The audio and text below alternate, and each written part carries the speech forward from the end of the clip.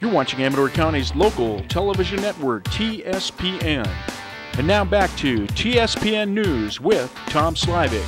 Comprehensive news, because in today's world, you need more than just sound bites. TSPN, streaming on the World Wide Web and on demand at tspntv.com. Hi, everyone, and welcome back. I'm with Bill Braun. How you doing, Bill? One more time. You know, very interesting stuff, because, you know, before they had, I was looking back to see if we were seeing a picture, before they had steam, you know, they probably had to use animals or kinetic, you know, meaning like let the log hopefully roll down the hill, get in the river, the water, and float to the next place. So this really allowed people to move into the forest in ways that weren't able to do it before. That's right. It opened up whole new areas. And then when you tie the railroad in with it as well, you can become very efficient at harvesting wood. It became the heyday of logging with steam, and it was a precursor to today's logging methods, you know, which are highly more efficient than they were in the steam era. These are so much more fascinating, though, to I know, see, isn't it? Isn't it great? That's what keeps my interest. Look at this. Yeah, there you got 5 guys standing on top of a log with the steam donkey off to the right, and the spar tree is just to the left of that log, and that's where the cable goes up through a pulley and comes down, and they're suspended that log from those cables with big tongs. You know, I'm not quite sure when I look at this, like how a pulley on the tree, you know, isn't bringing that log into the tree. So how did it? You know, well, they would have. Too bad we don't have a picture of the top. But anyway, let's. Those cable systems were complicated.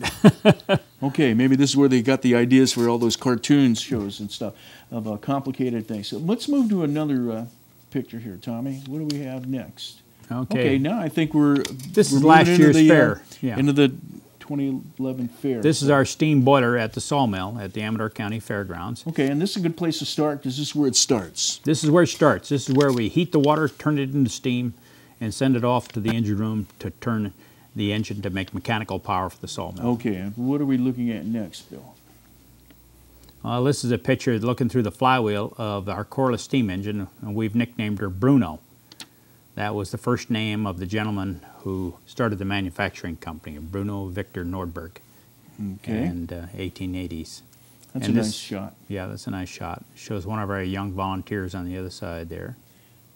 All right, and you know, of course, we see all the apparatus, all the mechanical linkages that are going on. Yeah, that's part of the valve gear for the steam control on the engine, and it's very sophisticated for its time. It's a great place just to sit and watch and talk, as these two gentlemen are doing. That's me on the left, and that's Joe Harrelson on the right. He's a retired professor of mechanical engineering, one of our volunteers too. Okay, so that's what you look like from the back. Okay. All right, and everybody's familiar with this. And you know, I was thinking that even if they have this, you know, at the Fair Aid, the celebration out there, I was mentioning to you, I said, I don't think people get tired at all of coming out to the sawmill and watching that thing work. You know, do they? No, they don't. In fact, there's a lot of men that come out there, and their wives have to drag them away. And then they sneak back in there. And then they sneak back for the next show.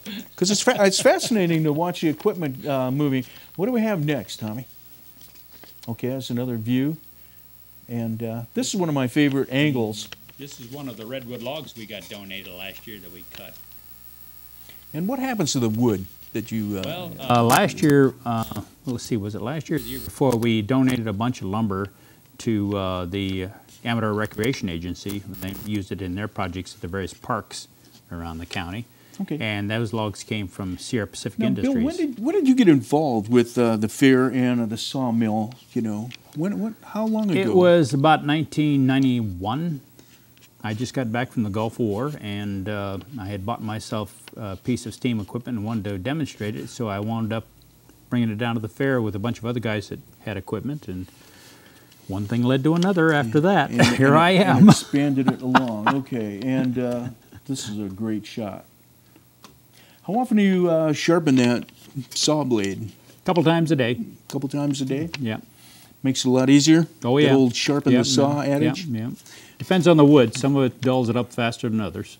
Okay, and this is a shot we're looking through into the engine room. And this is a lot of the looks to me like some of the building that's been upgraded from my first days at the fair back in what was it, 87? Yeah, we started constructing that engine room in there, and we upgraded the main mill building too, starting about 06 and 07. Let's hold on this picture because a lot of these people, this is they have a special duty that everyone's doing right there, right? Right. That young man there in the tin hat with his hand on the lever, his left hand on the lever, that's a young man by the name of Jake, and he's learning to be the sawyer. That's the sawyer's position. The regular sawyer is the big gentleman on the right there, just kind of stepping away off on the edge of the picture. And the older gentleman with the large mustache, that's Jake's father, Jim. And he's the setter. He's the guy that sets the works on the carriage that moves the log. Now, why the name the sawyer instead of this? Is that a way of saying saw? Saw. Yeah, he's the one that controls the saw. Okay. The logs going through the saw. So it just morphed into Sawyer. Okay, and how about the next picture? Okay, that's a different picture there, but you see Jim on the carriage. He's the setter. I'm sorry. You see the works there, that shaft with the gearing and the lever in his hand? That's how he advances those knees forward, and then that places it in line with the saw blade, and then they cut certain thicknesses depending on how far he moves. Okay, if I could put that in kind of English, I understand a little bit. He's actually moving that log to find out what dimension. I mean, to move that log into the saw blade alignment, and then it travels through the saw and cuts off a certain thickness depending on how far he moves it. Right. Well, yeah, there you go. And that's just the sawdust coming out on the end of the conveyor, dropping into that trailer. And that was kind of a new addition. When did that? We always had sawdust, but we took an old trailer and we just boxed it up with metal framing and plywood and to catch it all. And the fair uses that as sawdust throughout the fair? We use it scattered around the mill for footing, and also it's used in the fair, and also it's just given away to people too. For the animals and stuff like that. Well, some people like to take it home and use it for like mulching. Be good there. Going back in. Let's see a few more pictures. That's an old 1920 Sullivan air compressor we rebuilt 2 years ago, and we hooked it up to the sawmill for showing that running in between shows. Okay. Okay, so that one didn't have a job at the mill? Yeah, it compresses air, but it's just for show. Right. And this is a nice picture of the 1904 Corliss engine built by Nordberg, and it shows the connecting rod going around as blurred there. Now, is that a big flywheel? 7 foot in diameter. Okay. It's not big by Corliss standards, but it's big for everything else. Sure is pretty. This is the crew last year. As you can see, it's young and old, and from all walks of life. Okay, do you know any of those people? Can you name some? Can you name all? There's that guy that's got his Austin, Texas shirt on. That's Austin Ford, local resident. And then, of course, me's down in the front there. The guy to the left with the brown bib overalls, that's Alan Hyatt from Plymouth. Tommy, how much time do we have? 5. Okay, all right. And there's a few others. There's Jim and Jake over in the extreme right. So we have right. plenty of time. You want to talk about some of those people and then, that are there. there. Now, how do these people get in contact with you and wind up doing this? Will they visit the fair? Or how does this work? It's like that guy right behind me there with the blue bibberalls and the check shirt, Alex. He's a local firefighter, and he just came in one day and wanted to help out. Okay. And that's the way it started.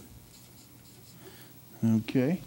So, and the other fellows came, a lot of them came through the early gas engine and tractor club, which shows right near us. Okay, so now we're looking at... This is our flyer for this year's expo.